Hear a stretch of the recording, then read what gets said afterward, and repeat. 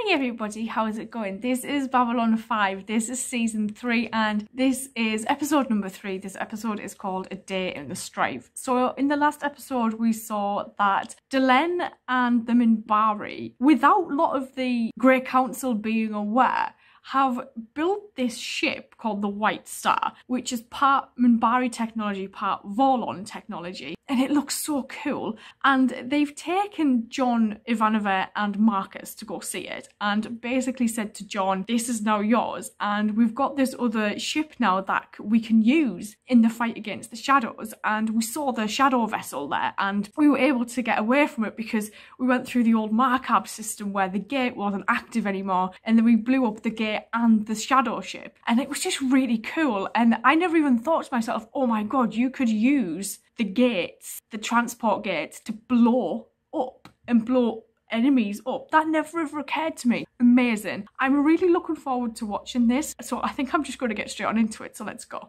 We know why you're really doing this. He looks like a villain. They want to control all the weapons so they can push us around, intimidate us. Weapons make you a big man, don't they, Sheridan? You're pretty brave sitting up there with armed guards on either side. Us down here. John just looks like he just wanted to take shit off anyone recently. It's what we got. Why don't you come down here and try this crap? That'll be enough. That's the real reason you don't want guns around here, because you're a damn coward. And without a gun to back you up, you got nothing.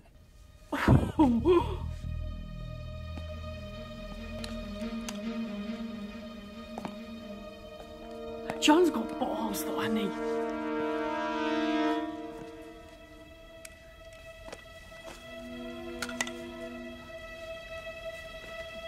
What is he doing? You got the gun. All I've got is Pickaxe? what I've got. I drop you and your guards will kill me. Yeah. Maybe not. Hell, anything happens to me, everyone gets an instant promotion. Got the gun. Go ahead, go for it. Oh my god. Look. I was just talking. I didn't mean nothing.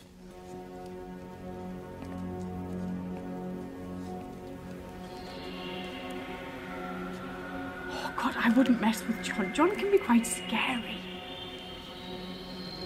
That was grade A stupid. I mean, what if the guy would have gone for it? I mean, what if he would just would have blown your brains all over the place? I mean, what if he... What's that? Energy cap. I palmed it when I shoved the gun in his pocket. You are going to give me an ulcer. Okay. Next time I'll give him a live gun. You really do want that promotion, don't you? Next time you're gonna... Captain Sheridan, Council in the Farm. I've just arrived and wanted to check in with you. I'm here to replace Citizen Jakar. The Centauri believe he is using his influence to create an armed resistance back home. Don't you want the Centauri off your world? Or is he a sympathizer? My concern is for the welfare of all of my people. The resistance is causing great problems for the Centauri. We must cool things down. The time for action will come later. But the now we provisional must play government along. has authorized me to take charge of the local non-population. How's the captain? He's fine, what? Well, I was telling Michael.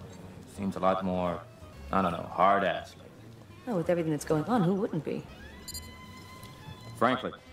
Dr. Kobayama just called in sick. Says he can't take the next shift. Can you sit in for a while? Oh god. What about Dr. Morales? She's in Med 3 in heavy isolation.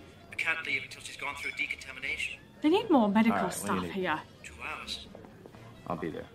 After speaking with Captain Sheridan, I was told to report to you. Prior to contacting Jakar directly. May I now proceed? Oh, that's crazy that he can't even speak to Jakar without speaking to Londo first. I was thinking of visiting your world sometime soon. I couldn't really get a good look at it the last time I was in the area. Because Do you those think mass it would be drivers, safe Londo. for someone such as myself to visit your world now? Yes. The streets are kept clear of troublemakers, rock throwers, protesters. There is that resistance. Surviving streets are quite empty, Ambassador. I feel bad this guy's got this job. And the executions, Nafar, the executions continue.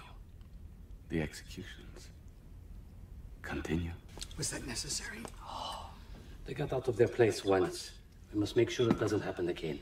Londo, we've beaten them. Their cities are in ashes. Their military is wiped out. They've lost hundreds of thousands of lives. They have nothing left. There you are wrong. They still have their pride. So is that what it's about? Pride? It's not enough that we've beaten them. We have to break them? Yes. I'm sorry. I thought you understood that. Alien vessel coming to relative stop, Captain.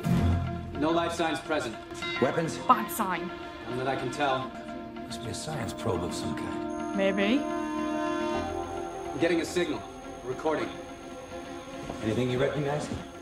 Negative. Just the same pattern of signals repeated over and over. Probably sending us their alphabet and language codes. How long before the system decodes it? It's pretty complex, sir. At least 2-3 hours. The Centauri diplomatic mission to your homeworld has been closed for, several years now. Some trouble, I understand, with our last envoy. Oh. I think that Veer would be the perfect replacement. He is friendly. He's polite. He keeps to himself. He wouldn't even spy on your government. That is He true. would consider it rude. Stop dancing, Michael. You got something to say? Say it. This is a glass of water. Mm-hmm. The reason it's a glass of water and not wine is because once I start, I don't know where to stop. The last thing you want to do is hand an obsessive-compulsive a drink or An dice addiction. or stims. You're crazy, Michael. I don't have a problem. Look back at Earhart's between the time you went off to the bathroom and you came back. Did you do any stims? Stims are perfectly legal, used by prescription in moderation. But how That's not often what I is asked he you. using them? Did you do any stims? Because we've seen a few episodes where he's All used right, yeah. them. What of it? Look, I don't want to butt into your personal life, It's a little late for that now, isn't it? but I've checked your logs. You pull shifts you don't have to. You've been checking up on me, huh? Thought you were my friend. Damn it, Stephen, I am your friend. That's why he's doing We this. wouldn't be having this conversation if I weren't. I don't have a problem, okay? But if it makes you happy, I'll cut back on the stims, because it's not a big deal. It's good to see you again. And you. I wondered what happened to you. Last I heard, after we broke out of that Strife ship and got back, you'd been sent off to some hospital on Narn. Needed time to heal. Oh. I meant to return to thank you for saving my life. Then the war came. It was terrible. Tried to serve, to help any way I could. That's how you wound up with Nafar? Bodyguard. Sometimes I do not know who I'm protecting him against. Outsiders or my own people. Yeah. But because of him, What a I'm difficult job that guy has. here. And now I can thank you. I owe you a debt. A debt I must repay as a matter of honor. I'm not entirely sure what my superiors back home would think if I suddenly began showing up places with a Narn bodyguard. They would say, here is a man who will live to be 150. The probe was sent to find other life forms and initiate contact. So far, so good. What about the rest of the message? It's a series of questions. Physics, quantum mechanics, Why? molecular biology, genetics. Apparently, it's some form of intelligence test to determine if we're sufficiently intelligent for contact. Well, gee, I'm honored. So what do we get if we pass? Cures for every known form of disease. It's just one thing. It says that if we don't provide all the correct answers within 24 hours, the probe will self-destruct with the force of 500,000 megatons. You don't appreciate the damage you're causing our people back home by leading this resistance. Damn it, I'm causing? I didn't invade Narn! No, he didn't. I didn't bomb our world with asteroids! Level our cities! I didn't... All right. What would you have me do otherwise? Postpone the fight, just for a little while, and come back with me. You can't. He can't go back. Surrender to the Centauri. From time to time, you'll come back here, report to me. We will do a little business together. And who will take care of things when I'm gone? I'm quite capable of taking care of myself, Veer. Oh. I want you away from here. You have been promoted. You will earn more money, receive more attention. Women may even come to find you attractive. In time. How much time? 3 minutes. Standing by to transmit. Commander, the message we got from the probe, what did it promise if we did give all the right answers? Advanced tech Cure mainly. to Medical everything? information, cures for disease, new jump gate technology. But it never gave you the name of the race or where it's from. I assume we get that information once we pass this test. 2 minutes. Okay, here we go. Now wait. There's something about this that has been bothering me ever since we made contact. We have been operating under the assumption that whoever sent the probe is deciding whether or not a sentient race is fit to survive based on what they know at the moment of contact. Mm-hmm. But if that's true, why give them a leg up on more advanced technologies? Maybe they were feeling generous. If they were feeling generous, they wouldn't be wiping out inferior races based on lack of advancement. Maybe they're the inferior I don't like race. Captain, we're down to 1 minute. I don't see any other options here. What if it's a berserker? A probe sent out to find life forms advanced enough to pose a threat to the race that created it. It sends a list of questions backed by a threat. If it gets the right answers back, that proves a certain level of technological advancement. Then boom! You wipe out a potential enemy without leaving any trace of where you came from. Or it could be exactly what it said. 15 seconds. Captain, send or no send? No send. Oh, boy.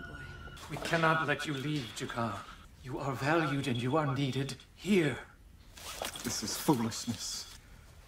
Oh, there's just gonna be more. We cannot let you go, Jakar. Stay, Jakar, for us. To leave now that I have decided to stay and join the others would be rude.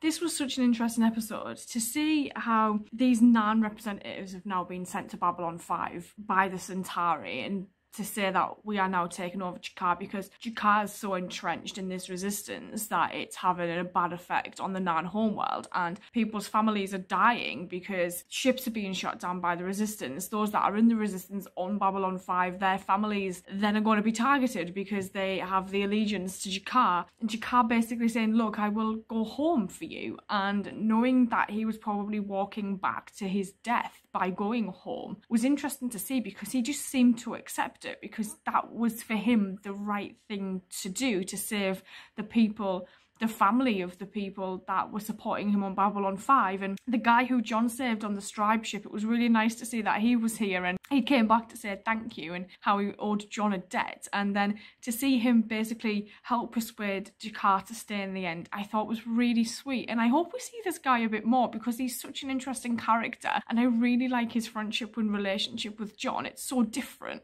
I do like how John has these relationships with the Nan, especially with Jakar. I think there's such a nice little thing to see develop, and seeing Londo go to Delenn and basically saying, we need to, or I want to get Via on Mimba and use him as like an envoy, because we saw at the start where Via wasn't as down with Londo as probably Londo thought he would be in terms of internment camps and work camps and how the Nan are being treated, whereas Londo's still asking questions like, are the deaths being carried out still? And Via's just stood there like, what on earth?